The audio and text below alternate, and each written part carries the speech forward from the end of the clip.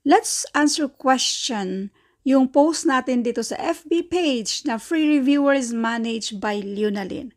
What is the square root of 81?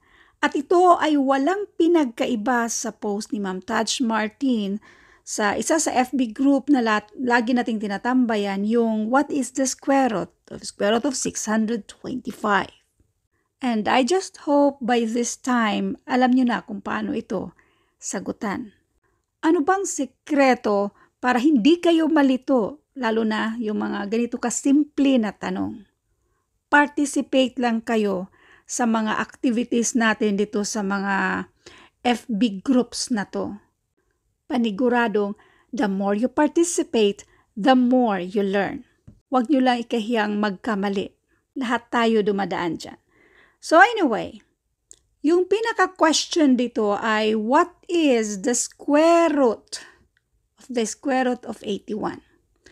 Bago ang lahat, ikumpara muna natin ito. What is the square root of 81?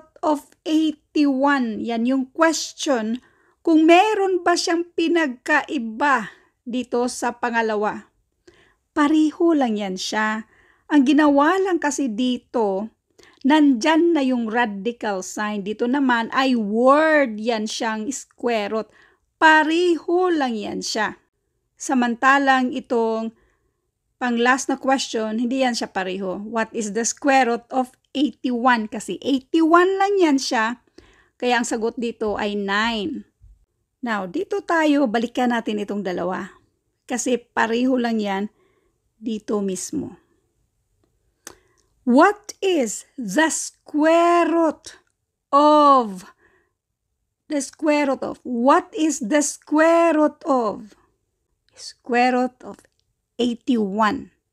So therefore, kung i-rewrite natin yan, square root of 81. So ngayon, kailangan muna nating isolve yan. Square root of 81, that is equal to 9. Now, square root of 9 equals 3. Kaya ang tamang sagot dito ay 3.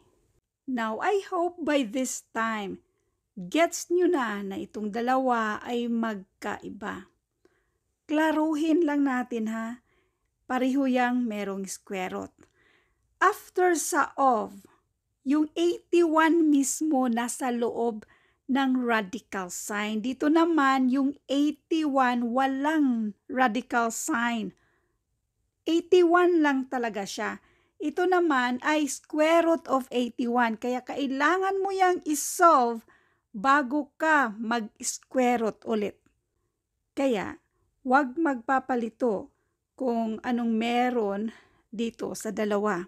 Square root of 81 is 9, but square root of 81 equals 3. So therefore, yung square root of 625, this is always equal to 5.